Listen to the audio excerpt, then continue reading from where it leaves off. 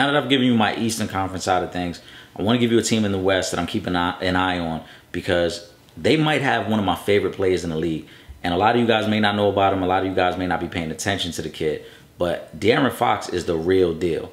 De'Aaron Fox is going to change things in Sacramento. His intensity, his passion for the game, he does it on both ends of the court. And he's a Russell Westbrook without so much bravado, but definitely the same type of intensity. I like De'Aaron Fox. I like Buddy Hield. Disregard what's going on with the contract, all right? They're going to work that out. He'll be foolish to walk away from $90 million. They're going to figure that out. But I like what they're doing there. Marvin Bagley, De'Aaron Fox, Buddy Hield. They got Bogdanovich over there as well. It's a nice young nucleus of guys that I think are developing. And because the bottom half of the West is so open, we know about the Lakers, the Clippers, the Rockets, the Nuggets, the Portland Trail Blazers. We know about those teams, right? But Oklahoma City's probably going to fall out the playoffs this year. Golden State may fall out the playoffs this year, which means they're going to be 2 available spots. And I think Sacramento's going to sneak in right at number 8. People aren't going to pay attention to them, and I think they're going to sneak in right there. Another team I like is the Utah Jazz. I've been on this team for a little bit.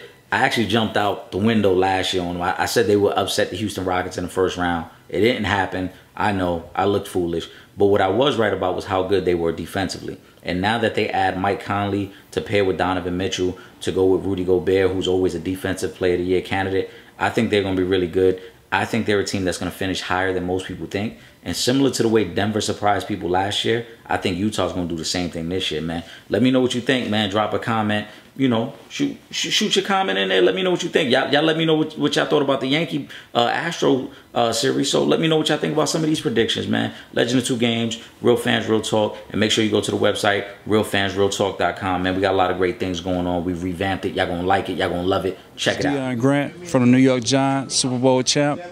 And you're watching Real Fans, Real Talk. Talk.com, where Arthur Trip Young and intern Tom. For the white and black fans, Asia to Manhattan. I get all my facts from my bro Mark the Stats Man. If you're not tuned in, I recommend